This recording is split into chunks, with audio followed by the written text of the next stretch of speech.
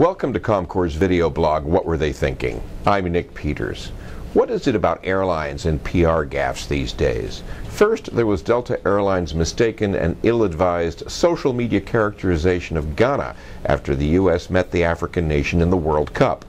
Then, British Airways couldn't tell the difference between Grenada and Grenada. The result was a highly publicized lawsuit for allegedly failing to provide adequate compensation to aggrieved passengers.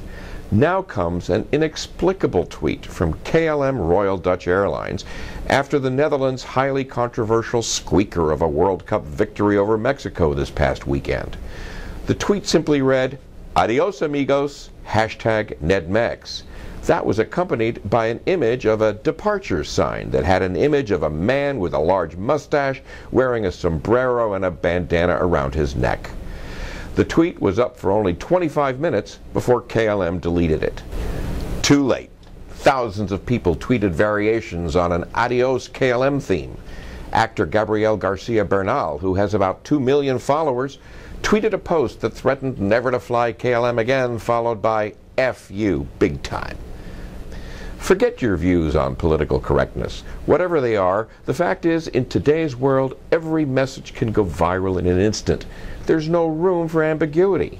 What were they thinking at KLM by tweeting such a caricature anyway? Don't they know their airline flies to Mexico City and Cancun? Follow CommCore on Facebook and Twitter. I'm Nick Peters in Washington.